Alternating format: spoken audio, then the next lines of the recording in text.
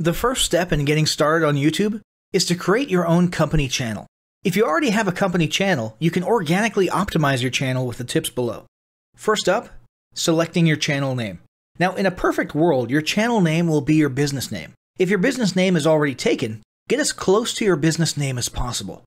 For example, you could abbreviate your name or add or delete identifiers such as Inc. If the product or service you're promoting is singular or in a clear niche, try to look for a creative, catchy, and memorable channel name. However, you must be forward-thinking when you select your channel name. For example, if you expand your product lines in the future, would you have 2 separate channels or 1 cohesive channel?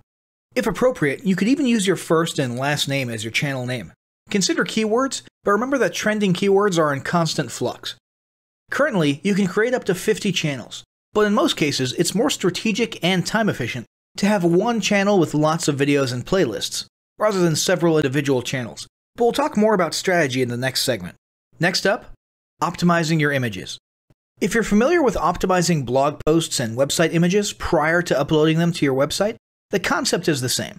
This is one of those tiny details that many people underestimate or simply don't know exist, but can go a long way in organic YouTube and search engine optimization. The best way to optimize your images is to use Google Trends or a paid keyword tool to identify the best keywords. Then, name and save your YouTube profile pic and banner with the most suitable keywords. Even if you're using your company logo, you must first name and save it with your relevant keywords. Even if you maintain the same profile pic and banner, update them both with new keywords on a quarterly basis. Next, it's tempting to simply copy and paste the About section of your website in YouTube or your other online platforms, sales sites, and social media channels.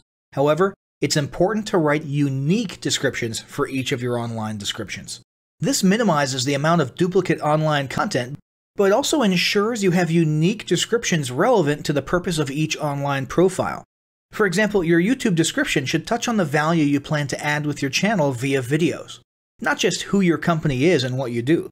Once you've written a few unique sentences or paragraphs, take the time to add the About section links to your website, other social platforms, and top trending news.